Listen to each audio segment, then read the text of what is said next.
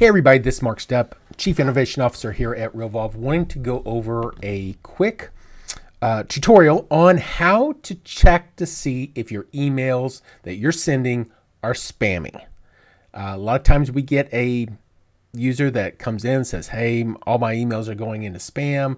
Why is this? Well, a lot of times it's just a matter of fact that you're sending spammy stuff. And what you can do, you can go to this site called www.mail-tester.com. In this site, it'll give you a sample email address. You just click on the little copy button to copy that to your clipboard. Go into Realvolve and add a new contact. In this case, I'm going to add a contact called Spam Tester.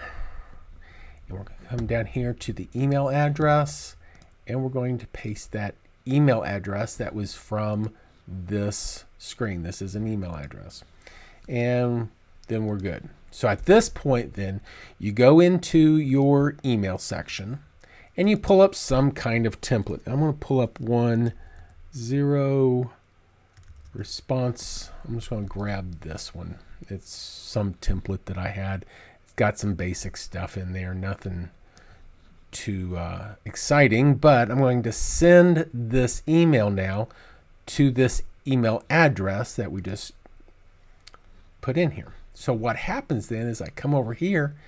Once it's been sent, then I can click on this, then check your score. You click on check the score, and it's waiting on the email to receive, but it's also going to give you information based off of that email content. In this case, the score on this was 8 out of 10, which isn't too bad, but you start looking at why is it an 8 out of 10 instead of 9 or a 10 out of 10? Well, we've got some broken links, so it's got information in here on what needs to be corrected. We're on a blacklist. That's not good. So you need to come in here, figure out why is it in there. And it looks like Sorbs has an entry in here. We can go in and dive deeper. We can possibly get off of that list and check to see that you can be requested to get off of that. So just a few different things that you can do to try to improve this score as you are looking. Also, here's this fully authenticated piece.